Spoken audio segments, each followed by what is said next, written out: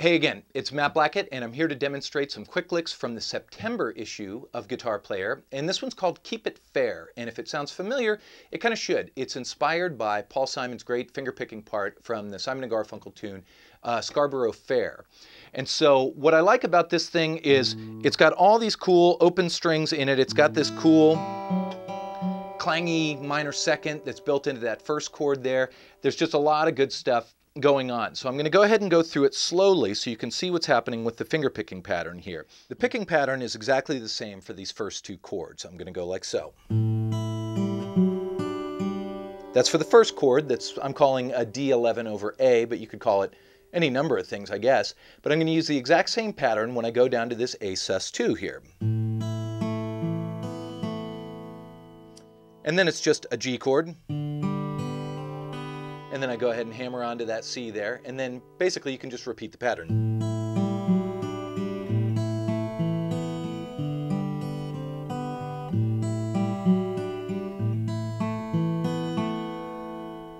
So now, I explain in the lesson that if you want to make this thing sound kind of more harpsichordy like the original one, a cool thing you can do is instead of just fretting this chord here, you can hammer it, a 16th note, after you hit these open strings.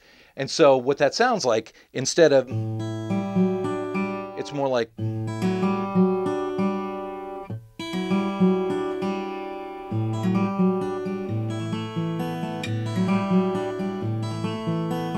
and that just lends kind of a cool sound to the whole thing. I really like that.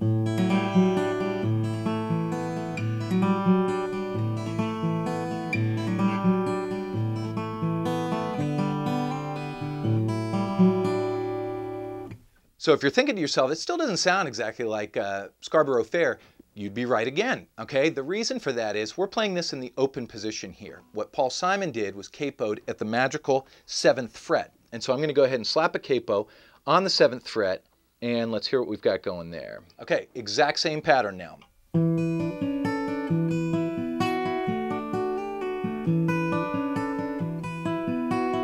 And then those harpsichordy hammer-ons.